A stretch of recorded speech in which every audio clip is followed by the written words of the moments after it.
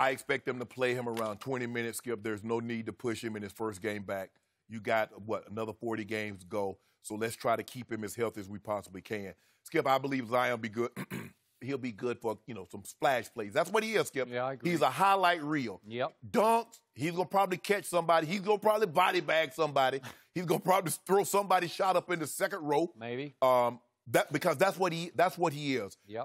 Skip, I don't look at him. I don't see Luka and LeBron, a guy that, assists the basketball, go get his own shot. Can he rebound like those guys? Absolutely. Mm-hmm. But I don't see him as a guy that's going to get everybody. That's what he got Holiday for. Brandon Ingram can handle the ball. They got Lonzo Ball. So they got enough ball handlers. So I don't see that kind of impact. But I do see splash plays. I do see highlight plays. And so you'll see him on a loop making all those plays. Skip, the thing that's concerned me about him, has always concerned me, is his health. Yep.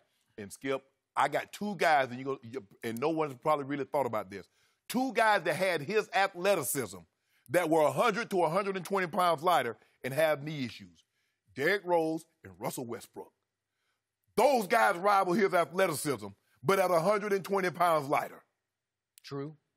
So can you imagine a man that's 300 pounds with that kind of explosive athleticism, up, down, on a nightly basis, 20 minutes tonight, but you hope eventually you get him to 30, 35 minutes, doing that over and over and over again. That's my concern, Skip. Hopefully he can, get with the right training, get a chef. And look, I know it's Skip. It's not fun eating that bland stuff, And I people like, well, how do you? Although, if you start, as you well know, you'll retrain your taste buds, and after a while, you'll say, "Why did I eat that junk?" Right? You won't like it anymore. The thing is, Skip, is that what I told people when I played and I trained, I said the difference between you and I eat for survival, you eat for enjoyment, and therefore that's why you could never beat me. True. Yeah. Zion, that's how you're going to have to be. But you can eat right for enjoyment, too. There are ways to cook it right. Well, I'm sure Zion wants MVPs, wants championships more than he wants beignets and etouffee and, I don't know if he but that boudin and all that. I know you don't know about that kind of stuff, but yeah. Okay. I mean. So you've had lots of reservations about his body. Yes. Even within the last 6 weeks on the show, you have had reservations. Has he gained too much weight when he couldn't do much, if any, cardio because he had knee surgery? Right. The video I saw yesterday, he looked pretty good. Okay. Because they say, according to David Griffin, their GM, and I have a lot of respect for him, they have retrained everything about Zion mechanically.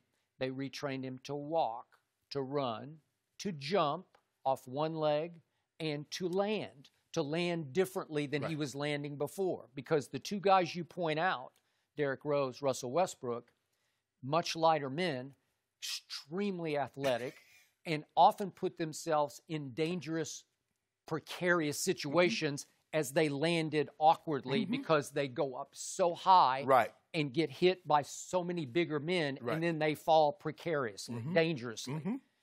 That's not going to happen to this guy. It's the pounding of 300 pounds coming down and down on your joints, especially your knees. Right. They could wear out quickly, because Kareem lasted a long time because he was lithe. Yes. He was, for his size, he was thin. Could I dare say skinny? Yes, he was. He wasn't a big weight room guy. And so he was landing softly. Right. And he didn't jump. He wasn't explosive. Kareem was throwing the sky hook. Throwing the sky hook. And he could rebound pretty much flat-footed because he was 7'3". 7'1", I think. 7'1", whatever. 7'2", 7'2". 7'2", okay. So here's the point. Are we seeing a new guy? But whatever he did it right. His body looked good to me. Right. So now I'm going to quote my friend Brian Windhorst on ESPN. I saw him talking about how, remember, Brian covered LeBron from day one, like middle school on up. And Brian made the point that LeBron's first preseason, ahead of that opening game at Sacramento, I'm going to use Brian's word, it was crap. that LeBron was terrible and their team was terrible in the preseason. So you couldn't see him coming. Right. But on opening night at Sacramento, LeBron played 43 minutes. I just checked this. 43 minutes. He was still, was he 18 or 19? 18. Was he still 18? I think he was 18, 18 yeah. maybe. Because he was going to be 19 in December. All right, that's true. Okay, so on opening night, he's still 18. 43 minutes, 25 points, 6 rebounds, 9 assists. 4 steals. That'll work. And he shot 12 of 20 from the field, 0 of 2 from 3, no surprise, 1 of 3 from the free throw line, so that wasn't a big night. They lost 106-92, but they weren't very good. Right. But I thought that was a sensational debut for LeBron James at that age. Oh, Zion got way more help around him than what LeBron had. Way more. So here was Brian's point. Again, back to Brian Windhorst. He said that Zion's 4 preseason games before he hurt his knee were, to use his word, awesome. Yeah. He played 27 minutes a night, not high minutes. Right. Averaged 23, 7 rebounds, and 2 steals. Well, and splash, lots of splash plays, right? Everybody remembers when he took the ball from Kevin Knox. Oh, that was that in the summer league? Yeah, it was summer league. Yeah. And boom. Boom. Hammered it right. Hey, I think he dunked on somebody from Atlanta. He hammer cocked that. Skip, he's a highlight. He and Lonzo can be Gary Payton and Sean Kemp. Yeah.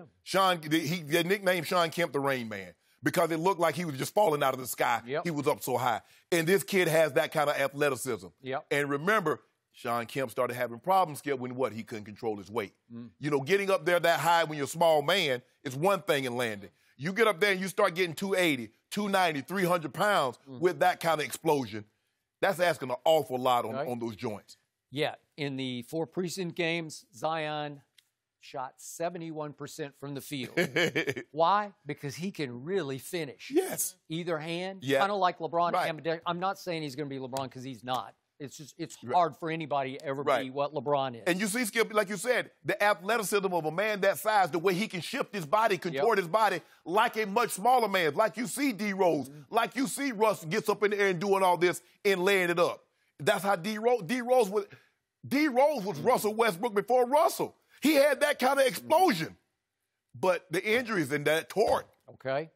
So he is joining a wildly exciting basketball team. They are. Because they are young and they are hungry and they are talented. Yep. And Lonzo is the perfect fit for Zion, to your point. And B.I. is playing at an all-star level, right? He is. And Josh Hart is there, and Drew Holiday just came back, and those 2 kids they drafted are Jackson really Hayes, talented. Challenge at the rim. Yeah, he's a leaper also. Woo. And they got Favors as kind of a tough, he's older, solid veteran presence in the paint. It's a pretty good basketball team that is just about to become must-see TV. I believe in Alvin Gentry, the head coach, Skip. I believe he's saying, guys, we can make the playoffs. 3.5 games out of 8. We can make the playoffs. We're good enough to make the playoffs. They be short-lived because you know who they're gonna get first round. The Clippers? Don't do that, Skip. Oh. Don't do that. Don't do that. Imagine though a matchup between LeBron and Zion. I mean, you know what? It would be pretty good to start off with. It'd be pretty good. It'd be 4-0. That would be huge. 4-0. Hey. Lonzo returns, B.I. returns, Josh Hart returns to L.A. That would work. Yeah, Okay. Hopefully they still got their place. They can sleep in it. Yeah. Because we're going to put them right to sleep? Okay. Oh, you know what, Skip? Well, you're going way out on a limb. Now, you know what AD do. What does AD do against his former team? Now, you know what he do, Skip. Because you've been getting him hard time. Well, AD in the playoffs, he couldn't get a team. He's like, I'm going to show you. Yeah, I do like that. Oh, we're going to dump it down to him. I do love this. Yeah. 50. I want to see that. I want to see 1-8 in that first round. It'll be 4. It's about as good as it gets. Yeah. Well, you can just keep going that way. I kind of love that, actually. Yeah. No, you won't. Yeah. I love it. I'll tell you what, I don't love my Spurs chances tonight at New Orleans because I think Why not? For a beating. Whoa, but Spurs, I mean, you know, Coach Pop got them playing, too. Remember they beat the Celtics and they went on the road and beat somebody else? Yeah, somebody else. Oh, the Bucks. The Bucks. They beat the Bucks, and you talk about, they beat the Bucks. They beat Giannis. Now, all of a sudden, you worried about the Pelicans. Are you more Clippers or Spurs, or is it even fair to say? Just different He a Kawhi fan. I've always been a Kawhi fan, and True. I'm back. Oh, you back? Yep, I'm back. I thought love was like an eclair. Once it goes cold, it can't be reheated. But clearly, that's not the case anymore. You can win people Mine back. got reheated. I see. Yep. You should take note, Shannon. You're right. You should learn something there. It is. This, you know. Thank you for watching. You can subscribe here to get the latest from the show, and be sure to check out more of the best clips from Undisputed, or go watch a few other segments from our other shows on FS1.